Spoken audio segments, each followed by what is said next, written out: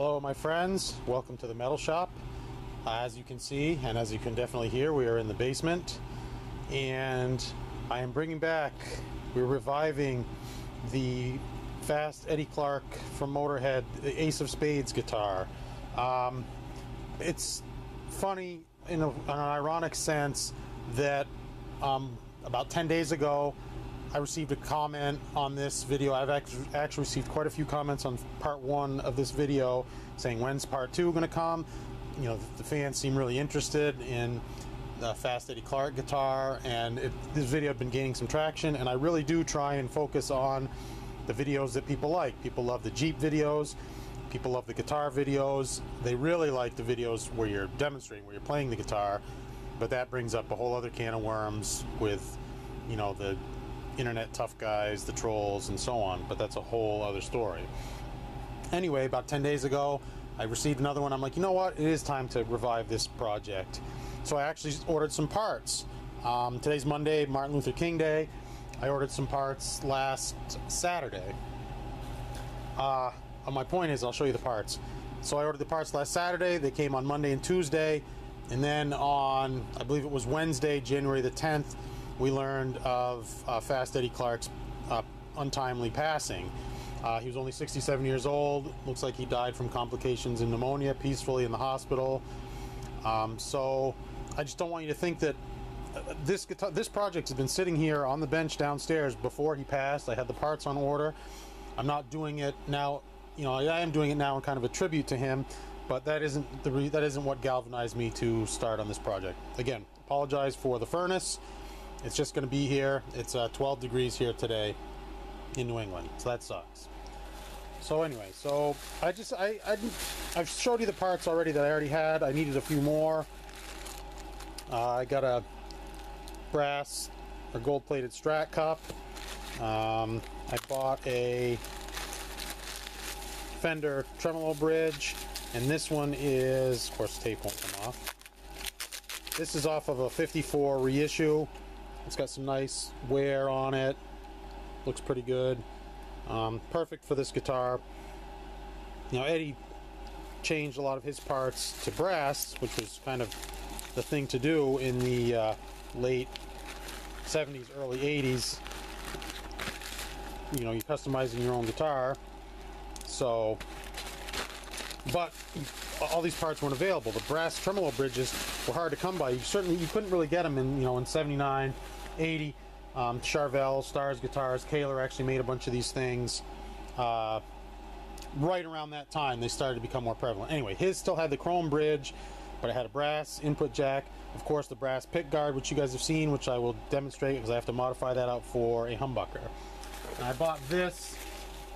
This is just a cheap Asian, I think it's Dragonfire, but Eddie Clarke had cream pickups in his guitar, and he changed out. Now, depending on what version you want, he had originally in the Ace of Spades video, he had a black humbucker, probably a Gibson, in it.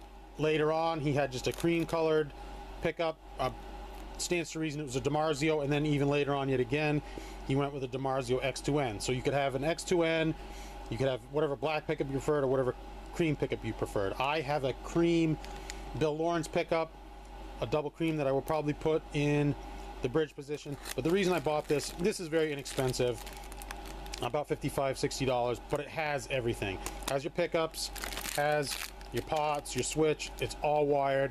So I can transfer this over to the brass pick guard and it will drop right in. This is also gives you 500K or 500 ohm pots, which it's not going to sound Strat-like. It's going to sound more like a Super Strat, more like a, you know, a Jackson or guitars of today. But anyway, just a cheap option to get all the parts that I needed. So we're actually getting ready to move this stuff right out of the way here. We're actually getting ready to start sanding. I have this vibrating, it's not a palm sander, it's just a big old sander. I have a 220 grit on here.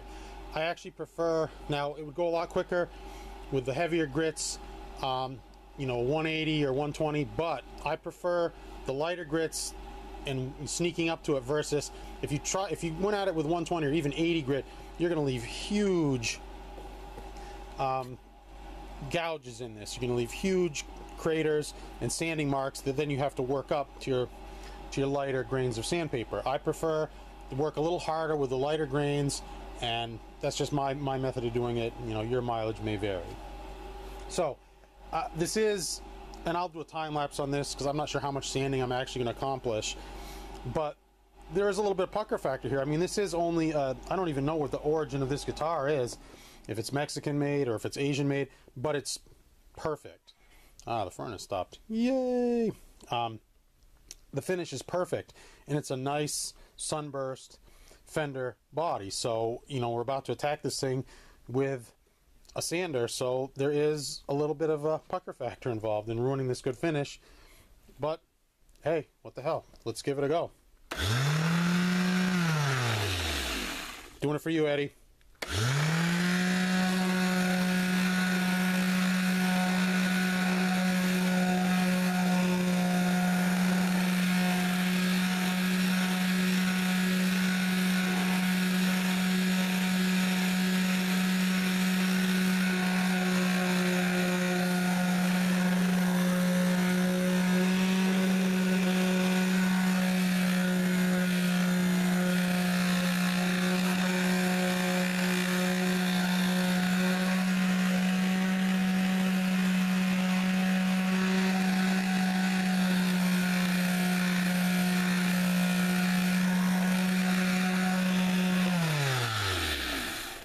Alright, what you can see from this is you see all the white.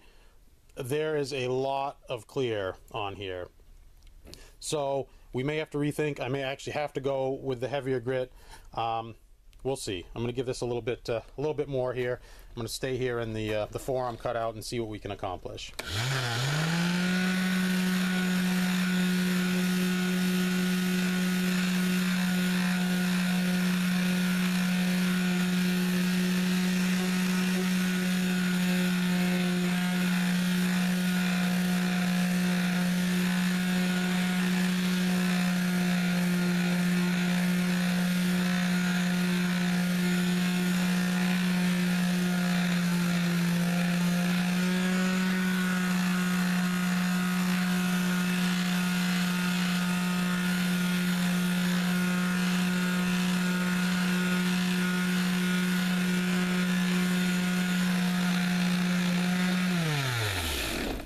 Alright, so you can see here, that just fell off the table.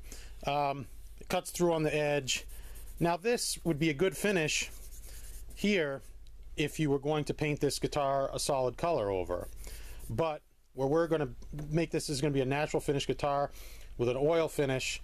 I need to get all of this finish off. I'm absolutely positively going to have to switch to a heavier grain of paper. So let's stand by.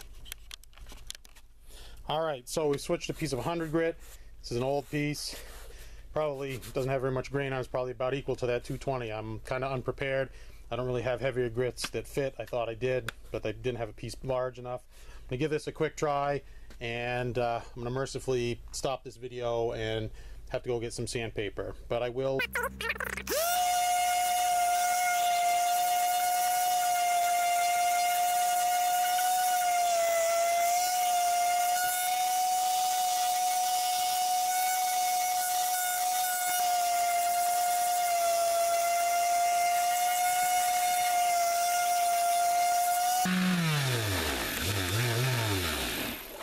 Alright, so what you see is it's actually very thin on the edges and extremely thick along the top here. You know, these offshore guitars, they just put a ton of thick clear coat on.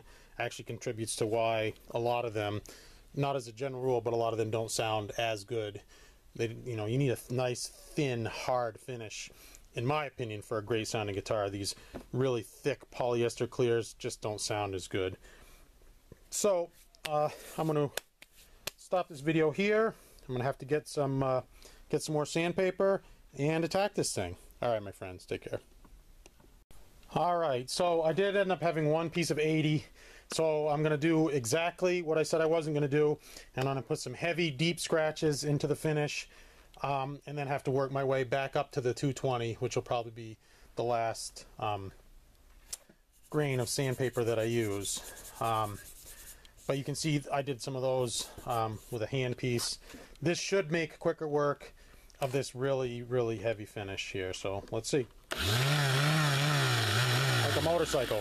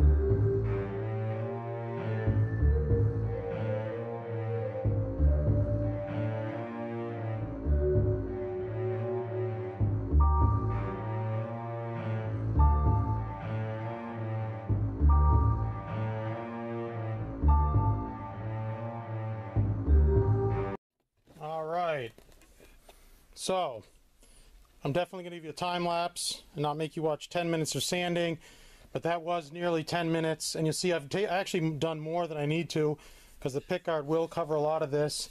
The 80 grit on the vibration sander is actually leaving a pretty decent finish. Now, I can leave this, and I may. So, that stands to reason. So 10 minutes, easily at least another 10 minutes on the backside, getting all the around the edge, and there's going to be some hand sanding involved there. Probably more like an hour to do the whole thing, and I will definitely show you the finished results. So cool, hang in there, my friends. All right, my friends, so here is the carnage. What did we find? We found that the black hid some kind of imperfection down here. Looks like they plugged it with some type of red body filler here. Found some pencil mark up here. And I found that, if you can see here on the belly cut, there's actually like a sanding sealer that kind of gives it this uniform look that we sanded through in some spots, unfortunately. So I may go over this whole thing with a light stain to try and give it a more uniform appearance, or maybe when we go to do finish sanding, I'll go through all this sanding sealer. I'm not sure, but it came out nice on the top, but like here is awful. The black paint really came off hard, and it removed a lot of the sanding sealer here on this edge.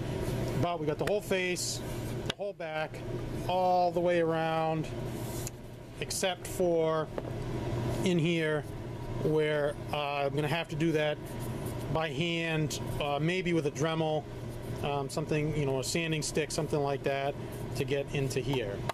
My hand is numb as hell. I know how the guys who operate chainsaws all day feel, or if you operate a weed whacker all day, this is what you feel like. do I care about these imperfections? The sander skidded off it a couple times. You probably heard that in the original sanding video. Put some dings in it. Do I care? No. In a word, no. This is going to be, going to be a parts guitar. It's going to be a player's guitar. Like I said, I'll probably sell this one on. Probably not for a whole lot of money. You know, probably in the $500 range or so. It depends. We'll see how it comes out. But as always, my friends, thank you for watching. I appreciate all the comments that I received about the Fast Eddie Clarke Motorhead Ace of Spades guitar. Please keep watching my videos. Subscribe. Give a like. Give a share if you're so inclined. I do appreciate the support. I try and give you guys good videos that you want to see. All right, my friends. Thanks for watching. Rest in peace, Eddie. We love you, man. Take care. Bye. All right, so as usual, I like to provide just a tiny little bit of bonus footage. So this is what I ended up using. You know, the large vibrating sander, which you saw. I used the Dremel Multimax just a little bit. Didn't really, probably would have been handy in a couple of spots, but I just ended up using this one. And I finished off with a regular old Dremel with a drum sander on it to get into the cutaways here, and here. And it left some tiny little furrows that I'm going to have to finish sand out. You can feel them. You can't really see them, but you can feel them. I have tried some stain on it in one spot, just some basic Minwax natural to kind of even it out. I tested it on a spot here. Looks pretty good. I'm probably going to go over the whole thing with that. This is just Hack Job Incorporated. I'm just going to experiment and try and get as close to Fast Eddie Clarke's finish, you know, from photographs as I can. But I'm definitely going to use the natural first, you know, to give it an all uniform appearance, and then I'll go from there. So hope you enjoyed this bonus footage of the finished product after sanding. And I'm going to leave the cavities and this little bit here. I think it's kind of cool just to show that it used to be a two-tone sunburst guitar. All right, my friends, cool, thanks.